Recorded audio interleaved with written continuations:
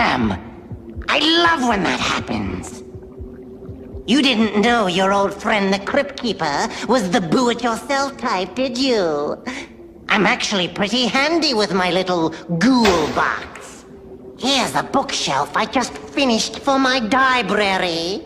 Over there's a stand I made for my new big screen TV. And here's something else I've been working on.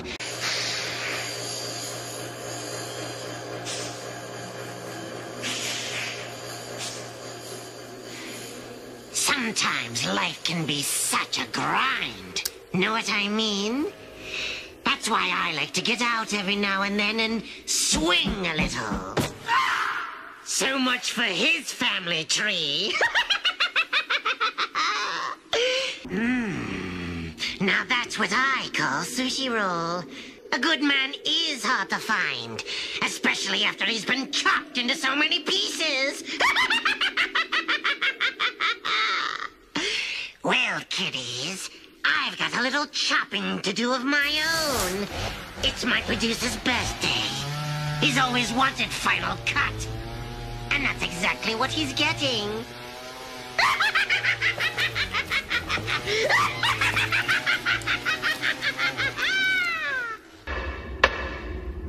How about that, George? Talk about connecting with your friends. There, finished. So what do you think, kiddies? Beautiful, isn't it? I've always wanted a swing set. Just a little something for when I'm hanging out watching the news.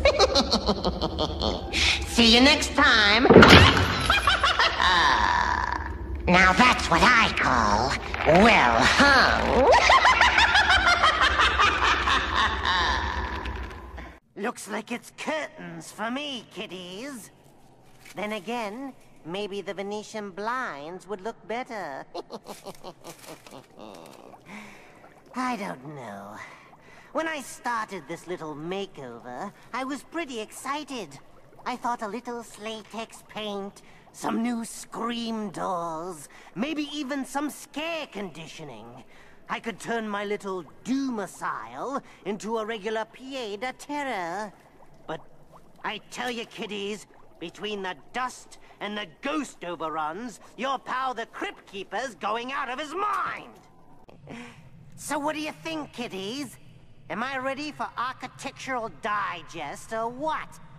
It took a while, but this old haunt is finally coming together.